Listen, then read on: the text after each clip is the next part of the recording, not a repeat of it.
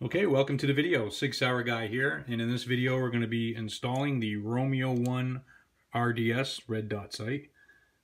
As you can see mine here, I have the shroud for it. You can do this with or without the shroud. I've seen a couple posts this last week, people showing off their Romeo1s nicely broken in and worn.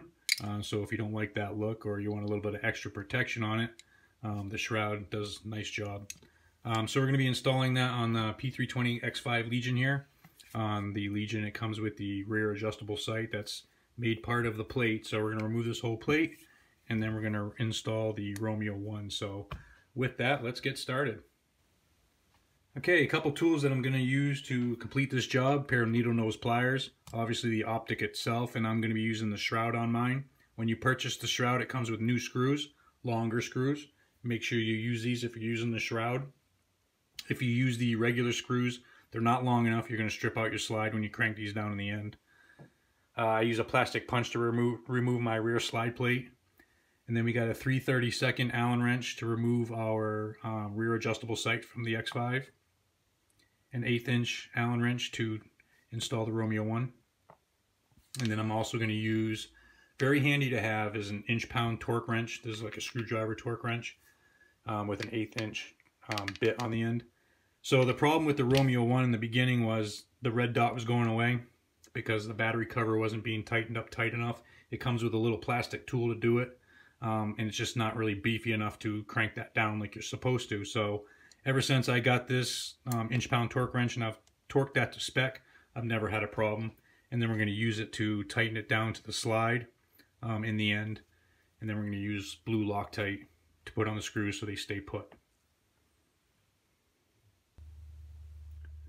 Okay, first things first, we're going to make sure we are clear, so no magazine. Lock our slide to the rear physically and visually check our chamber, make sure there's no round in there.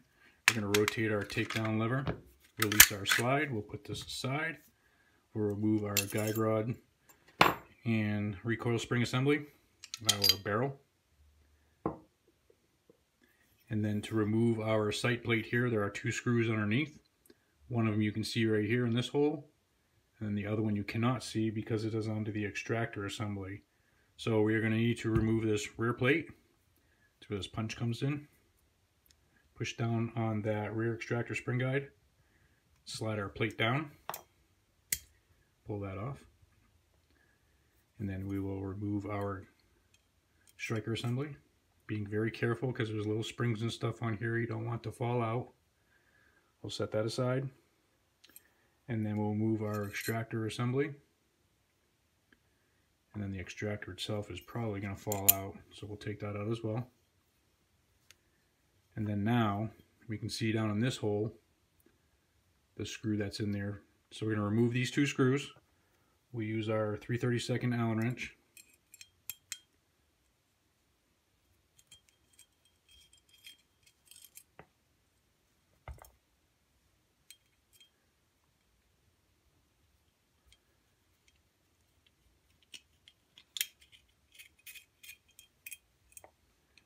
Those screws, and then this is a giant dovetail, but the way this sight is made, it lifts up from the rear and comes out like that. It's got a notch in the front that goes into this groove.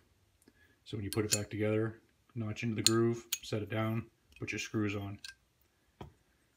So there you have it. That's how it's removed. Next step, we will install the Romeo1. Okay, so we can take a second and clean up whatever's been living under here for who knows how long. And you can actually put a little light coat of oil on there if you want. I'm going to remove the red dot sight after this video. I prefer the iron sight, so I'm not going to use any Loctite on my screws or put any oil. You don't have to put any oil in here, but I'm sure it doesn't hurt. Okay, so first step, this is like a giant dovetail, like I said. So this is going to slide into the side, just like that. And then we'll get the holes lined up. Drop our screws in there, and then we'll get them started with our 1/8" Allen wrench,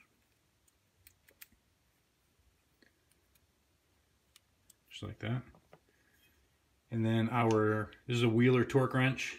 For anybody that's interested in buying one of these, we're going to set this to 25 to 28 inch-pounds, and then we're going to tighten these up. You'll hear it click, just like that. Next one. There you go. 25 to 28. The spec for the battery cover is 5 to 10 inch-pounds.